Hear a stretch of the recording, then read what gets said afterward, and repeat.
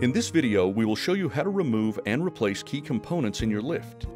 These components include the control box, the actuator, actuator cable, motor assembly, and the gears.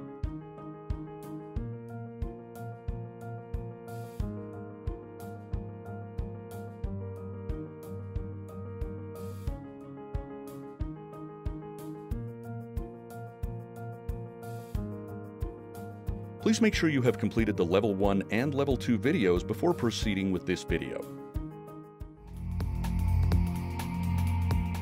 To replace the control box, remove the battery, then all of the cables. Remove the torque screw on the top of the control box using the appropriate driver. Slide the control box up and off of the mounting plate. To install the new control box, place it on the mounting plate with the cable ports pointing down. Then slide the box down so that it is secured by the tabs at the end of the mounting plate. Replace the torque screw on the top of the control box and securely connect all of the cables. Test all lift functions with both the touchpad control and the hand control to ensure that the lift operates properly.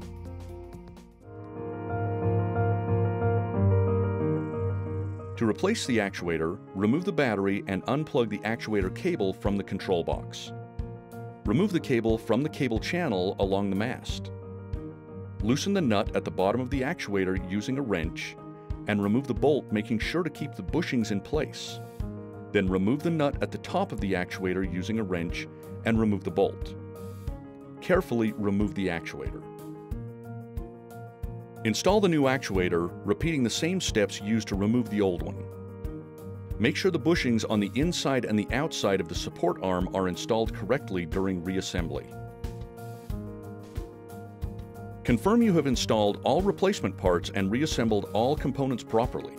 Test all lift functions with both the touchpad control and the hand control to ensure the lift is operating properly. If you need to replace the motor assembly, gears, motor cable, or the tension spring, you will need to disassemble the lift to gain access to these components.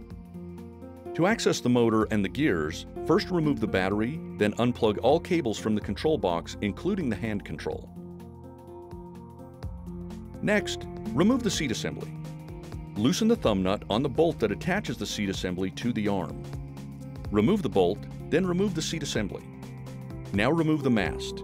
Use a deep well socket wrench to remove the nuts attaching the mast. Remove the mast assembly and be sure to place it so that the actuator arm does not get damaged. Finally, remove the lift cover.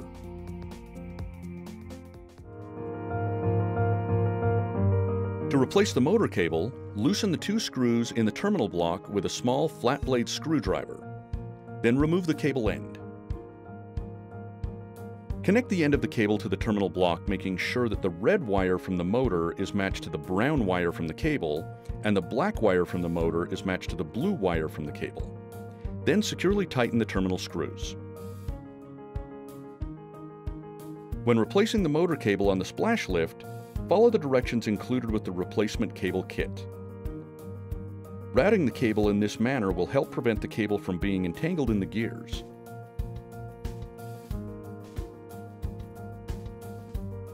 Thread the cable through the opening in the lift cover, then replace the cover on the lift.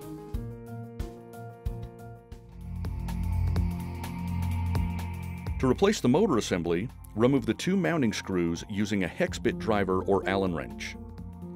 Make sure to loosen the screws on the terminal block that secure the motor cord and remove the cord from the block before removing the motor assembly.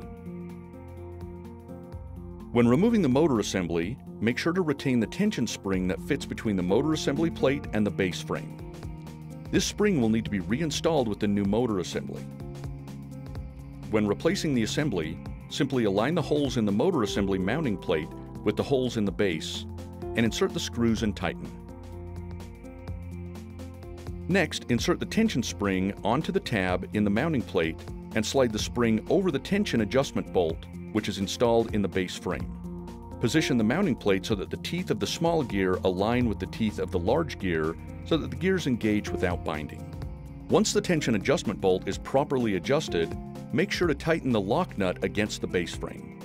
Tighten the mounting screw only enough so that the mounting plate has 1/16 inch movement, allowing the tension spring to align the gears so that they engage without binding.